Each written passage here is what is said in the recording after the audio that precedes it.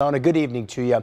I'm Paul Seacala. A big congrats is in order to Bob Keevery High School in Sells, Arizona. The group of basketballers from the heart of the Tohono O'odham Nation made a run all the way to the state championship game. And now, in celebration of the boys basketball's magical season, there'll be a big parade this Friday.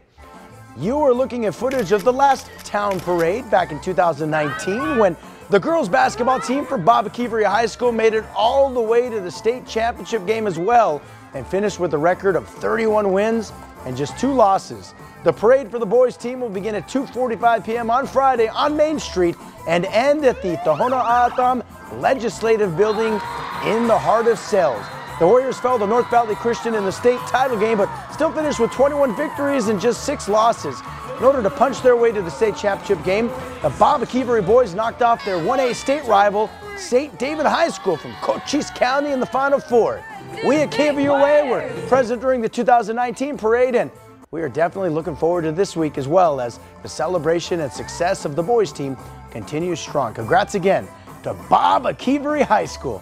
As mentioned, I'll be in Sells on Friday in the heart of the Tohono O'odham Nation at the big celebration, and we hope to see you there as well. All right, moving on, you may know the name of former Arizona basketball standout Zeke Naji, who now plays for the Denver Nuggets, and now his sister is also making a name for herself on Coach Adia Barnes' women's basketball team. And get this, the Boys and Girls Club of Tucson will be hosting the U of A women's basketball player Maya Naji on Monday at the Jim and Vicky Click Club on South Columbus Boulevard. Here is the Arizona Wildcats' very own Maya Naji when I chatted with her about her love for not only basketball, but getting involved with the community. In this particular case, Naji will be making a Dunkin' run for Tucson youth. As a member of Team Dunkin', she'll visit the kiddos at the Boys and Girls Club for some hoops and snacks. Dunkin' Donuts will be shared with the kids, while Maya Naji also gives a pep talk to all of her fans. Monday's program begins at 4 p.m.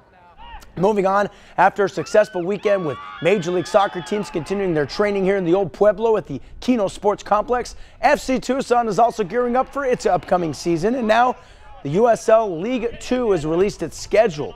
FC Tucson will open the season at home against a team to be announced later on May 5th.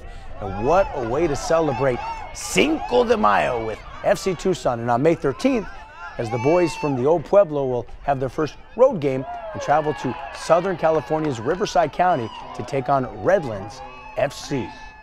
Hey, and finally, we have already seen the 2023 football schedule for Coach Jed Fish and company, and now it's being announced the Red-Blue Spring Football Scrimmage will be on Saturday, April 15th at Arizona Stadium. So mark your calendars, my friends. That's it for now. I'm Paul Seacala. Let's go ahead and send it over to Matt Brode, who's chilling like a villain. And I really do mean chilling because it's pretty cold, right? It is pretty cold, Paul. Winds will keep temperatures up to the upper 30s tonight, but that is chilly. Breezy tomorrow, 56. Winds will really slacken tomorrow night, and that's why we'll get down to freezing cold early Friday morning.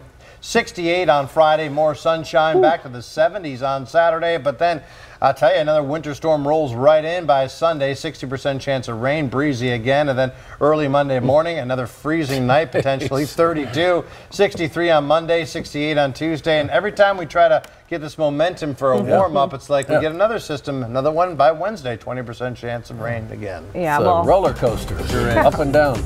All right, well, thanks so much for joining us. Inside Edition is next. We'll see you right back here at 10.